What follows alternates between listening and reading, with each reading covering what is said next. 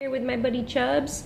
Today we're going to talk about fungus gnats and how to kill them cheaply and non-toxically, because our plants got attacked by an invading army of fungus gnats and it was super gross, and they almost killed all my spinach, and they're seriously threatening the sweet potato plant and my celery.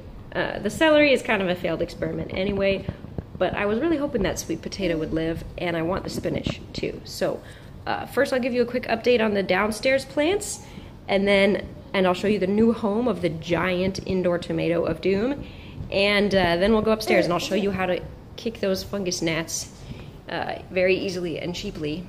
So for starters, here are the potatoes. As you can see, the regular potatoes are doing quite well. Potato is struggling.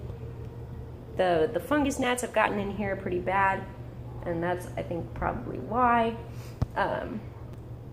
Hopefully, poor little sweet potato will recover. We'll find out. I need to get more of my magical fungus gnat solution and apply it to this bucket. But I haven't yet, so. Here, we have some greens that got kind of leggy down here in the dark basement. I'm gonna probably just harvest this whole thing as microgreens, put it on my salad today. It's gonna be awesome. So if you try growing some greens in a place that has not enough light and they get all leggy and floppy like this, don't worry about it. You just grew microgreens instead. And they taste great and they're super healthy for you, so go you. Here are my celeries. These two are doing okay, but they're still gonna end up in the soup real soon. Here's my romaine. Judging by those stalks that it's made, I think it may have gotten a little too much light up in the sunny window upstairs and switched into seed growing mode instead of leaf growing mode. That's called bolting. But we'll find out when it gets big enough and I decide to try to eat some. If it has kind of a milky fluid inside instead of being clear like the juice you're used to seeing in your lettuce, that means it has bolted. It is not harmful, but it is bitter tasting and kind of unpleasant to eat. We will see. Maybe a little time in the dingy basement will chill it down and it'll go back to leaf mode, who knows. Spinach is coming along. Tomato plant that had that accident the other day, still alive, although somewhat the worse for wear. We'll see how he continues to recover. More greens. I'm gonna take these upstairs so they can get some window sun and hopefully not go super leggy like those other ones. This little guy that is some kind of cousin of lavender seems to be doing okay. Basil plants, 2 out of 3, still coming along strong. That third one was iffy from the beginning, so I had a feeling it was gonna die.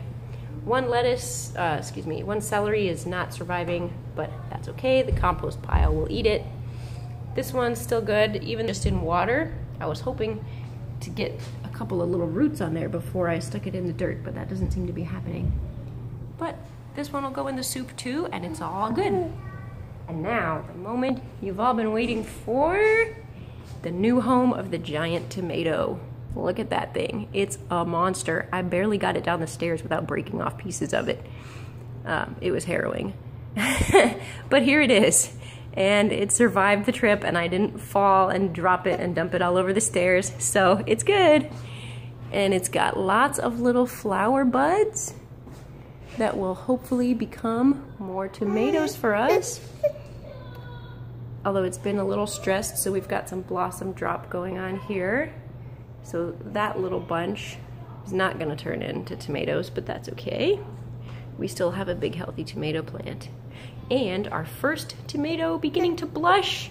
This might be the only one that will ripen while it's indoors because it's cooler in the basement. But this one we should get to eat before the spring. Even if none of these ripen indoors though, this is still not a loss, because look at this big, beautiful, healthy tomato plant and all those flower sets. It's gonna have fruit all over it, even if we have to wait 6 months to eat it. So even if all this does is just overwinter in here, we'll be off to a great start in the spring. But who knows?